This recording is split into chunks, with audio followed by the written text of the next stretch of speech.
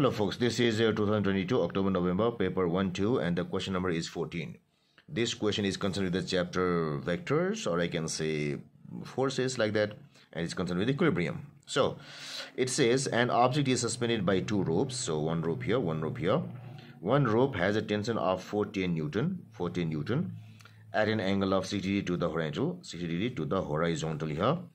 The other rope has a tension of 210 Newton, 210 at an angle of 10 degree to the horizontal, so to the horizontal 10 degree. The object is in equilibrium. Yes. What's the mass of the object? Yes, simple as that. So for that, what we have to realize is the weight of this body will be acting like this, which is equal to mg here. So mass into g. Now what I will say is, so since we have to find the mass, we have to find let us find its a vertical component and also its vertical component. So the vertical component of this force will be somewhat like this. It should be somewhat like this. So this is the vertical component. This is the vertical component of this 410 Newton, and this should be the horizontal component, vertical component of this thing. So 210 Newton. So this should be the vertical component of this 210 Newton like this.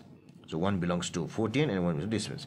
So their value should be equal to, its value should be equal to, it is 410. So since this is cos, this should be sine of 60. So since this is cos, this should be sine.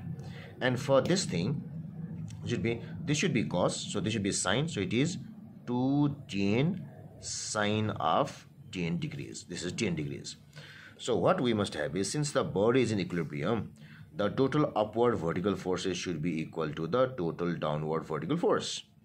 Total vertical upward should be total vertical down. So we must have 410 sine 60 degree plus 210 sine of 10 degree should be equal to m into g. So this gives us m is equal to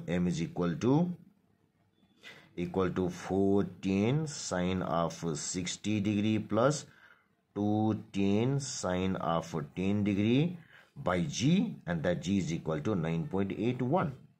So let's do the calculations. So it gives us 410 bracket sine 60 bracket plus in bracket 210 sine 60 close equal to divided 9.81.